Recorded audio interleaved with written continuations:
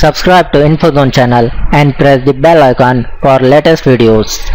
Hey guys, welcome back. Today in this video I will show you how to fix error code 0x80048802.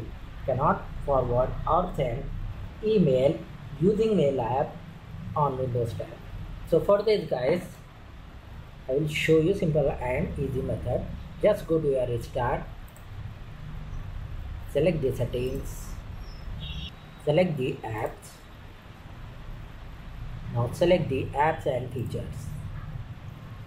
In the right side panel, search here mail and calendar. Select the mail and calendar app. Select the advanced options. Scroll down. Select the reset.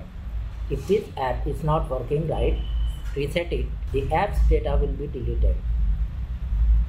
Select the reset and select the reset.